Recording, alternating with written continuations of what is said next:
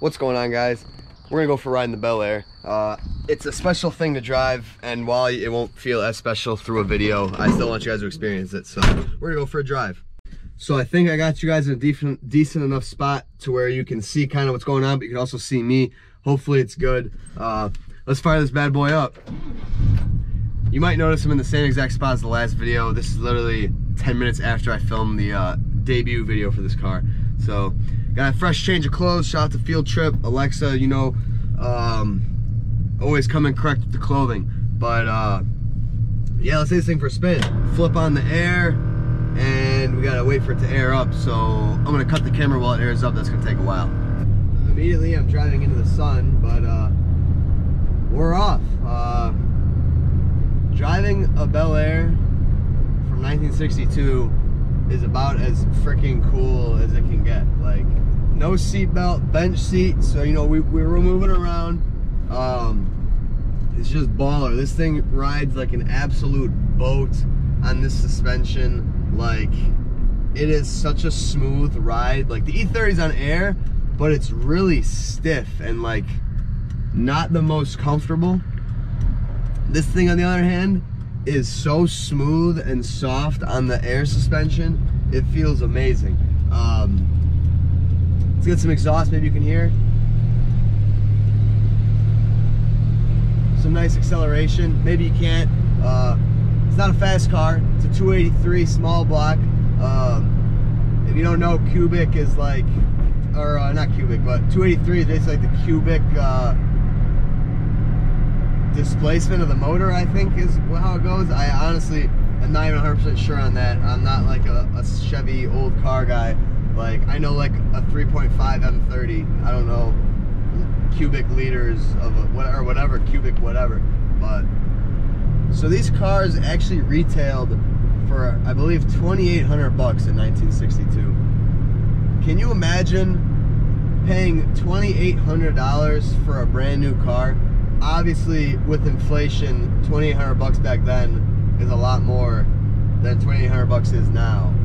But that's just so crazy to me that you could go somewhere and buy a car for $2,800 and you get this absolute massive boat of a car. A lot of people ask, yes, the air suspension works while I'm driving. I'm not gonna do it right now. There's nothing, you won't really be able to tell from the camera. But I can go up and down, side to side with the car running, and it is fun to go side to side. But in terms of cars that bring attention, as you can maybe see that guy that was just staring at this thing, this car brings more attention than any car I have ever owned or driven in my entire life. Like, this car breaks everyone's necks. Young people, old people, doesn't matter. Like, these are just things that you do not see on the road. I'm used to being in cars that you don't see on the road. I drive old BMWs, but this thing, I have never gotten more looks in a car than any BMW I own. Even the yellow E36, and that thing brings a lot of looks. But this thing, you cannot drive it without getting a compliment, getting a thumbs up, having someone look. It is a crazy, like, it's a really crazy feeling. The speedometer is a little bit off. It reads about 15 low, I kind of found out. So it's not a fast car, you know. These are cruisers, man. I don't know what the top speed on this thing is, but I'd imagine it's not much more over like 70 miles an hour. So it's really obnoxious when people ride your ass in this. People aren't so bad with this thing. I think this car is kind of intimidating in a lot of cases. I hope that sun doesn't mess up the shot. But a lot of my cars, especially like the really low ones, I kind of drive carefully. And a lot of people tend to drive kind of like jerk-offs when you're driving like that. But in this thing, people keep their distance. A lot of people ask, like in my TikTok video, is it legal to drive with no seatbelts? Like, is this car basically road legal? Yes, these things are 100% road legal. They came from a time where you didn't have to have seatbelts, and even though it is a law now to wear a seatbelt, if you have a car that wasn't designed with seatbelts, you're not expected to retrofit seatbelts. That's ridiculous. Like, that's not a thing. It'd be really hard to like safely retrofit safety equipment in this car. Same as old BMWs with no airbags. You don't need them. If the car didn't come with them, you don't need them. So a lot of people ask that. You may ask, what's it like driving a car that is so unsafe? I try not to think about it. This is a death trap. Like, if you guys are interested, look up 1959 Bel Air versus I think like a 2011 Cruise, I think it is, or 2009 or 2011 Cruise or some sort of Chevy. Watch that video, and you'll see what happens when this thing hits a modern car. A lot of people think that because this is full metal, big steel, huge car, that it's a tank. And they're not wrong, it is a tank. I mean, if you hit like minor stuff, getting a minor fender bender, this thing will likely inflict more damage on a modern car or anything else. If you actually watch this thing head-on collision with a modern car, it is catastrophic.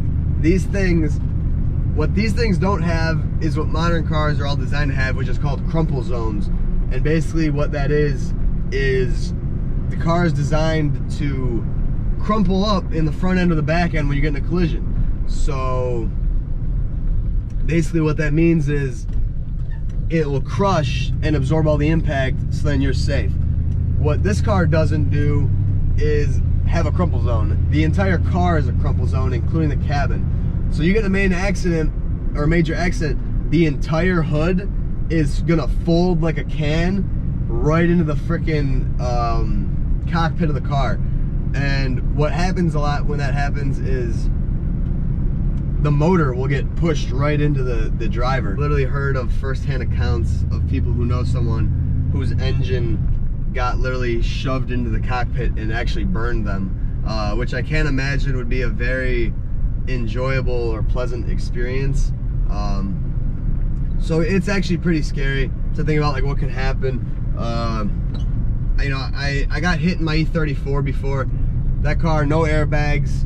I have to say, it might sound dumb, I'm glad that car didn't have airbags in it, because airbags, obviously they're safe, they're a safety feature, but those things hurt you a lot. You know, like in the case of the E34, I was at a dead stop, she came in and hit my front end. Probably would have set off the airbag, and that airbag probably would have hurt me more than I actually got hurt in the incident. And I didn't get hurt at all. I got pushed back a decent amount, but that airbag blowing off my face would not have felt good.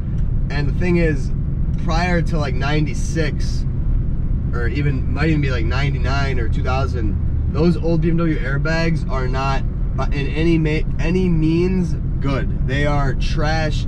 They literally do more damage than good. A lot of them have shrapnel in them and stuff. I know there's the whole Takata BMW airbag recall. I don't think those are necessarily the Takata recalled ones, but just in general, the old style airbags are super unsafe. So I'm happy to not have them. I don't mind not having them in a car. No seat belts, on the other hand, that's a little wild. It would hurt a lot getting hit in this car, I gotta say. But you know, you can't think about your daily life in terms of like hoping not to get into an accident. You can't live your life that way. So I don't drive it fast. It's not a highway car. So I mean, I'm seeing max like 50 miles an hour. So yeah, you can still get hurt at 50, and you can still get hit at 50, and it would, you know, you could die. But regardless, I'm not on the highway going 130, right? It's not an E34 with a turbo. So kind of just got to think beyond all that. It's also pretty hard to get used to the drum brakes and the no power steering. While you're moving, the steering is easy, it's fine, it's as you'd expect. But when I'm trying to park this thing or move it around the driveway, you have to absolutely crank this freaking wheel. And it's not easy by any means. That's why it's so big. But I've had cars with no power steering, so that's not the craziest thing. But the brakes for sure, because you go to apply them, you get nothing until you're actually like really pushing down on them, and then you're getting jolted forward. So that's for sure kind of a hard thing to get used to with this car. And then also the fact that there's no passenger mirror, and the actual driver's side mirror is about like this big. You guys saw in my other video, it's freaking tiny. It does absolutely no good.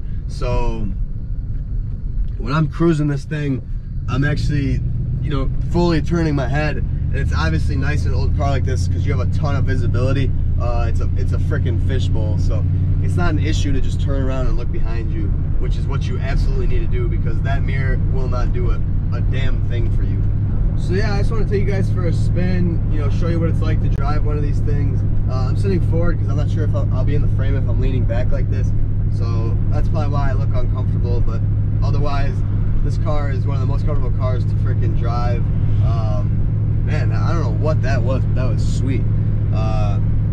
But yeah, I mean, you sit back, you know, put your arm back. It's such a cruiser, and I love everything about it. I love my cruising cars. I don't know if I talk about much, but you know, obviously I have my fast cars, I have my sports cars, but when it comes down to it, I'm a huge fan of just driving a big body car, lower to the ground and slow.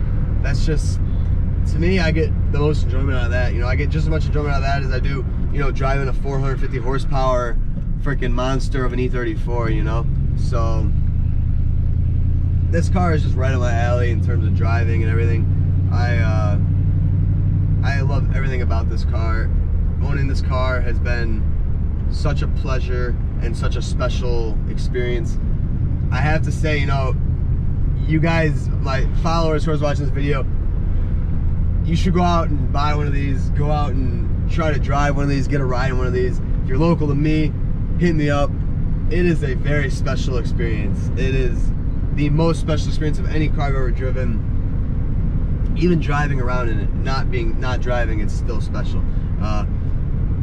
These cars, you know, this is cars 60 years ago. This is what they were. We'll never see that again in the days of plastic and safety features. You'll never see something like this again. You'll rarely even see these on the road. So I enjoy every minute of it. I think you guys should try to no matter what that means, how you gotta do it, but just go out and enjoy them, enjoy your cars. I put more miles on this thing in the month I've owned it than I put on the E12 in the entire life. I just got a thumbs up. But yeah, I owned the E12 for about 7 to 8 months, and I put probably like 50 miles on it. I've already probably put a good like 200 on this thing. I drive this thing all the time. I drive it to class, to the store, to eat, no matter what. And right now I'm trying to put as many miles on it as I can because it's almost mid-October and this thing doesn't have heat. So I gotta enjoy it now while I can, because when it gets cold, it's gonna be freaking cold in this thing. Let me tell you. I asked the previous owner, he said Halloween is about the last couple of weeks he gets out of driving it. So it's coming up 3 weeks or so, it'll be ready to go away. I just gotta find somewhere to store this bad boy, because this thing, like I said, long as hell, doesn't even fit in the garage. So I'm gonna have to plan that out, figure out what I'm gonna do there. But yeah, I'm gonna drive it as much as I can while I still can. I gotta store a lot of the cars. It's getting to be that time of the year. So yeah, oh, and here's the horn for you guys. Got that classic old horn sound. So yeah, thank you guys for coming along. Hope you enjoyed cruising around the Lowrider, talking about it. Stay tuned. Don't know what's next, but if you want more videos on this thing, let me know. Thank you guys for watching. Have a good one.